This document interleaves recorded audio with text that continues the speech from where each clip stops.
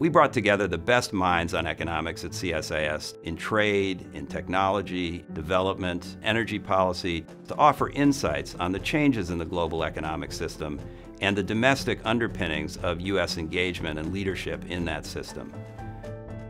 For 75 years after World War II, the United States led an international system that, among other things, produced tremendous growth of economic activity in the United States and around the world. It also reduced poverty dramatically around the world.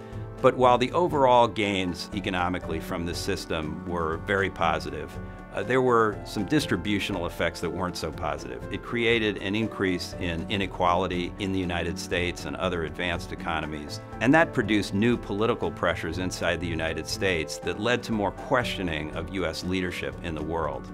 This report gives a 360-degree view of U.S. economic leadership in the world, which, as it always has, rests on our policies both at home and abroad. To read more about U.S. economic leadership in the world, you can find our report at csis.org.